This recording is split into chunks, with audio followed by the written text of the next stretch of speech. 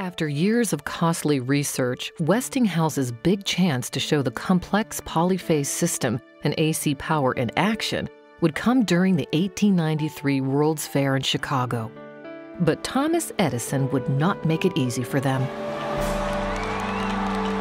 The 1893 Chicago World's Fair, known as the Columbian Exposition, was set to commemorate the 400th anniversary of Columbus discovering the New World.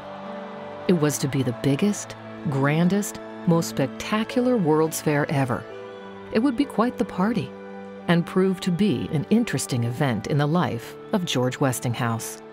It would also be ground zero for the Battle of the Currents. On May 23, 1892, as the immense fairgrounds were being constructed on the shore of Lake Michigan, the Westinghouse Electric Company won the lighting contract for the World's Fair. You have to remember how people lived at the time. They lived in darkness. We don't live in darkness at all. Even if you go outside at night, there's light. And whoever wins this bid, if it's going to be Edison or if it's going to be Westinghouse, it's going to mean a great deal because people are going to come to the fair, they're going to see light at night. They're going to be able to extend the day. The story is that the Exposition Company saved about $500,000 by going with Westinghouse Electric over General Electric.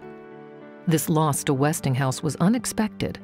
Thomas Edison had counted on his name and strong patents to guarantee the contract and planned to make a profit at the fair.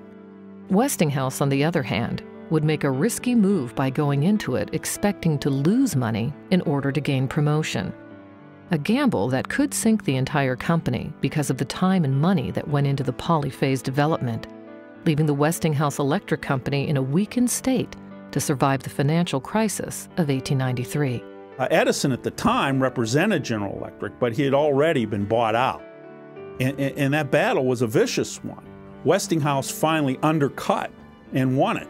George Westinghouse told his managers, the work must be done right regardless of cost. He said that any loss could be charged to advertising, and that was the main objective.